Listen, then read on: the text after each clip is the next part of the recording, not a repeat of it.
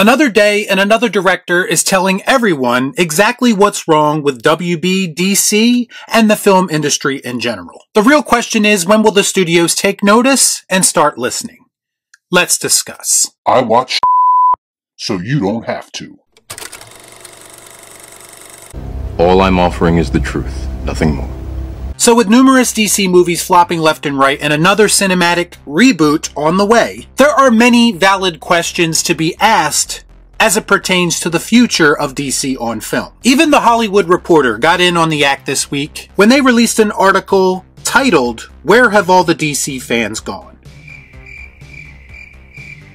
This is, of course, a reaction to audiences seemingly not wanting to support modern DC films. Now, this is a very valid question to ask. After all the real DC fans who wanted to get away from the DCEU can't seem to stop posting on social media long enough to actually go and support one of these films. Or maybe they aren't real people at all, and they're just bots programmed to drum up fake hype for movies that nobody cares about. Nobody likes a smartass, alright? When it comes right down to it, we all know exactly where real DC fans have gone. But for the sake of this video, let's humor this author for a second and see what he has to say. Wait. Oh god. It's him. It's Richard Newby. Why are you the way that you are? Yes, that Richard Newby. Maybe the most profound example of toxic positivity on the internet today. I'm gonna let you know right now, don't you dare question his logic of liking everything, because he will most likely block you. But at least if he blocks you, you won't have to see his garbage opinions anymore, so I say engage. It'll be worth it in the end. Stay on target. We're too close. Stay on target. Anyway, Dick's article boils down to DC fandom is currently a house divided. And a big reason for that is a lot of uncertainty around the product. And you know what? He's actually right about that. DC fandom is an actual war zone right now on social media, with different pockets of the fandom seemingly wanting different things. It's bound to happen after so many pointless reboots, soft reboots, and questionable decision making. Get what you deserve! He points out there isn't that camaraderie among DC fans like the MCU fans have, where the whole fandom actually treats a new film like an event rather than just something else to argue about. Although I would argue that the current MCU landscape has actually turned off a lot of people in its fan base. Which brings me to my overall point, and this can apply to any universe. Maybe it's a quality control issue. Maybe it's not on the fans to unite and support DC films. It's up to the studio to make something worth supporting and unite us. That makes sense. People remember Joker, right? An Academy Award nominated film that had zero connection to a larger universe. And it also went on to gross over $1 billion. Outside of a few trolls on the internet who tried to say that Joker was problematic, a lot of people enjoyed that film, and the discourse around it was nowhere near as combative. Joker found a way to appeal to DC fans and general audiences. You know, like a great film is supposed to do. Because it's all part of the plan.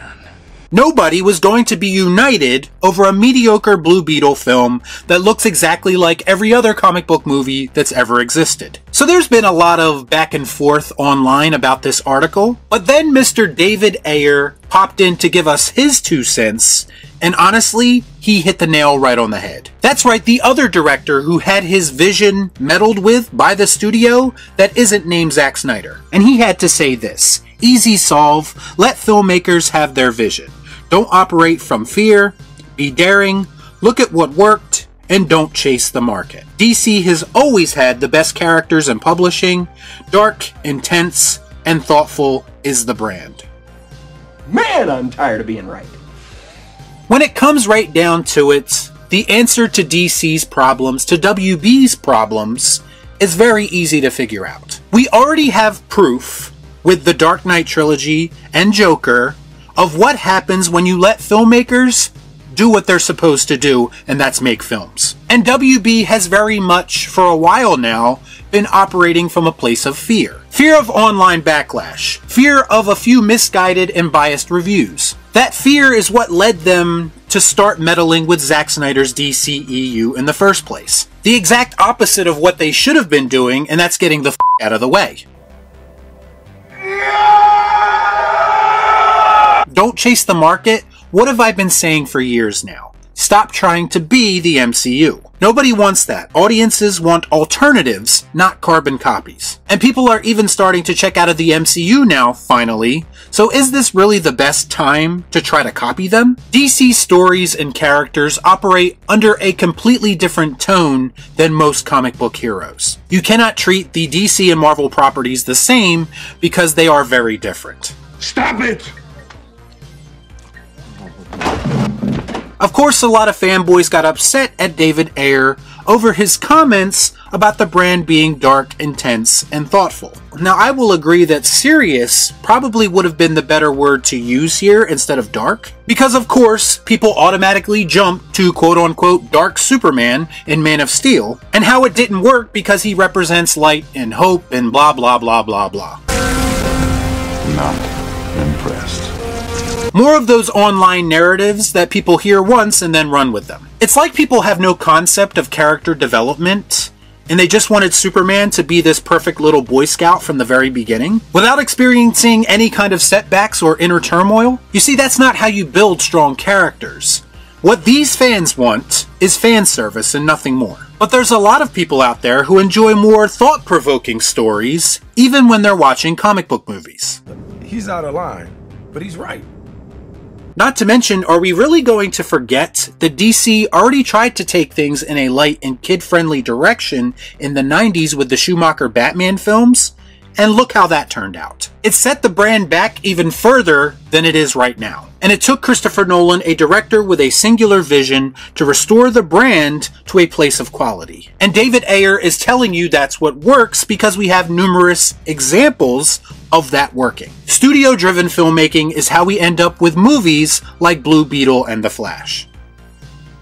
That's right, it stinks! Because there is nothing that differentiates those movies from what we've seen before. It's almost as if WB forgot about a little thing called brand recognition. Right now, DC on film has no identity. And it will take talented filmmakers with unique visions to change the public's perception on the brand. Taking the easy way out and hiring an MCU guy isn't the answer. The answer lies in the results. And WB and DC have had the most success when they turn complete creative control over to a creative mind. DC fans respond to that level of confidence in what you are doing. They respond to you committing to a plan. So to answer the question, where have all the DC fans gone? We are still here, but most of us have just moved on. But that doesn't mean that you can't win us back with a few out of character, intelligent decisions.